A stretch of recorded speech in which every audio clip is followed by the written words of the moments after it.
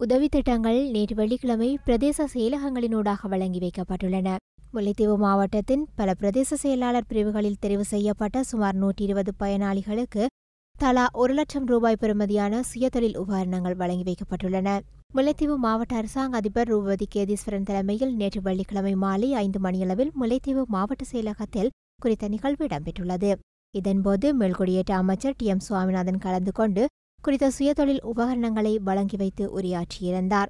சில முக்கியமான விடயங்களை இந்த முல்லைத்தீவு மாவட்டத்திலே நாங்கள் செய்து வந்து கொண்டிருக்கின்றோம். முதன்மையாக இடம்பெயர்ந்தலுக்கு வழங்கப்பட்ட வீடுகள் 578 வீடுகளை நாங்கள் கட்டியிருக்கின்றோம். அதற்கு 463 மில்லியன் பணம் கொடுத்திருக்கிறது. மற்ற வீடுகளினுடைய சேதமடைந்த வீடுகளை சீரமைப்பதற்காக இன்னும் 10 மில்லியன் கொடுத்திருக்கின்றோம். அதில் 43 வீடுகள் செய்திருக்கின்றோம். பாரிய அளவான சுகாதார துப்புரவு திட்டம் 330 திட்டங்களை நாங்கள் செய்து வந்திருக்கின்றோம். அதற்கு 20 மில்லியன் காசு ஒதுக்கியிருக்கின்றன. குடிநீர் திட்டம் 120 குடிநீர் திட்டங்களை நாங்கள் ஆரம்பித்திருக்கின்றோம். உலகிலே அதற்கு 15 மில்லியன் நாங்கள் செலவழித்திருக்கின்றோம். உட்கட்டமைப்பு வசதிகளை மேம்படுத்துவதற்கு அதற்கு 33 உட்கட்ட அமைப்புகளை செய்து வந்திருக்கின்றோம். அதற்கு 30 மில்லியன் காசை நாங்கள் ஒதுக்கியிருக்கின்றோம். கல்வித்துறை முன்னேற்றத்திற்கான திட்டங்கள் 59 செய்திருக்கின்றோம். முல்லைத்தீவிலே அதற்கு நாங்கள் 50 மில்லியன் காசை நாங்கள் ஒதுக்கியிருக்கிறோம். வாழ்வாதார உதவி திட்டங்கள் 600 வாழ்வாதார உதவி திட்டங்களை செய்திருக்கின்றோம்.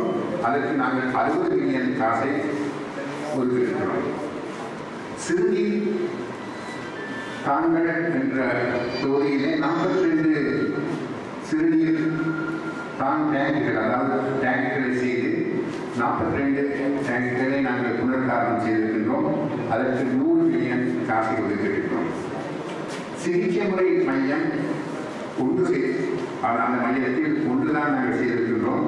அதற்கு 30 மில்லியன் காசை நாங்கள் செலவழித்திருக்கின்றோம். இலவச மின்சார இணைப்பு வழங்கம் 1250 இலவச மின்சார அமைப்புகளை செய்திருக்கின்றோம், இணைப்புகளை செய்திருக்கின்றோம். அதற்கு 25 மில்லியன் கொடுக்கிறோம். அத்துடன் இன்றைய தினம் மாவட்டத்தின் வாழ்வாதார உதவிகளை பெறும் பயனாளிகளுக்கு தேவையான உபகரணங்களையும் வழங்குவது நமது நோக்கமாகும்.